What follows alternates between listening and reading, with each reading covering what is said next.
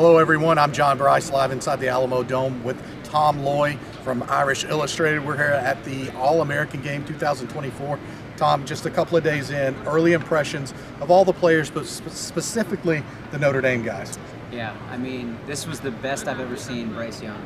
I mean, what a performance. I was joking with him, talking about 2 years ago he's camping in Notre Dame, and I'm like, I don't think he's going to be an offer guy yet. And then obviously he gets the offer, and I was literally saying to him, like, what happened? You weren't very good 2 years ago, and look at you now. He started laughing. He's just like, spent a lot of time working, grinding, eating right, getting bigger, putting a ton of time in. So it's kind of amazing to see the transformation. I mean, I'm super proud of the kid. He's an unbelievable kid. You got to spend some time with him. It's just an awesome transformation.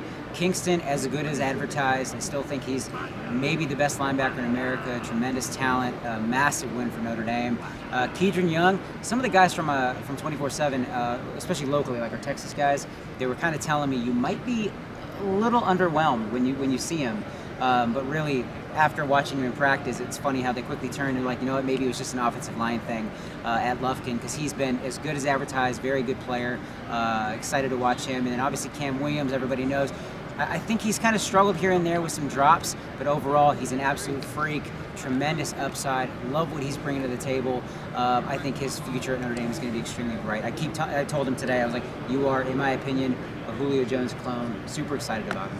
A fount of knowledge. I ask you one question and you take off with it. I want to start back at Bryce Young. Yeah. Did spend some time with him. The physical, we saw it all day long in the morning session, the afternoon session yesterday. What stands out to me is the dedication in the film room.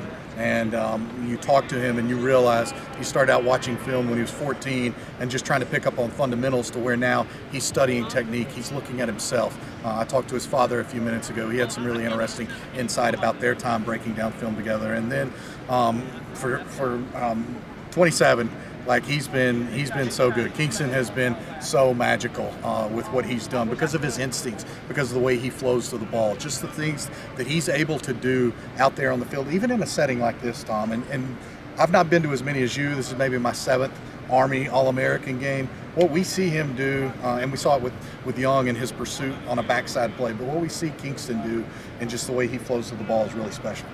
It's unbelievable, man. It's such a fun. Good luck keeping him off the field next year. Yeah, exactly. I mean, Al Gold, Marcus Freeman. Yeah, good luck keeping those guys off the field. But it was a really fun day. Yeah. All right. He's Tom Loy. I'm John Bryce. Wrapping this up for Irish Illustrated. This has been a live report here from the Army All-American Game at the Alamo Dome in San Antonio.